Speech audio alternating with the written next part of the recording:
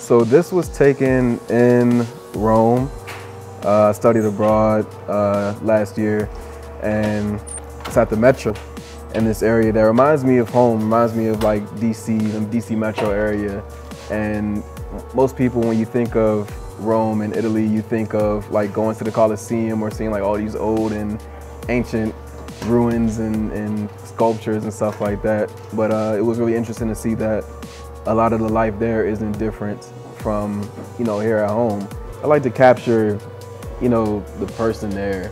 It makes you think like, who is this guy? What is he doing? Who are these people in the background? Like, who is this lady that's looking right at the camera? It just makes you think. It makes you compare their lives to yours.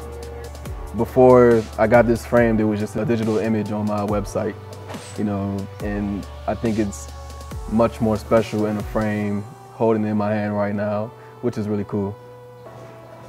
I'm Trevor Mitchell, and I'm an artist of Framebridge.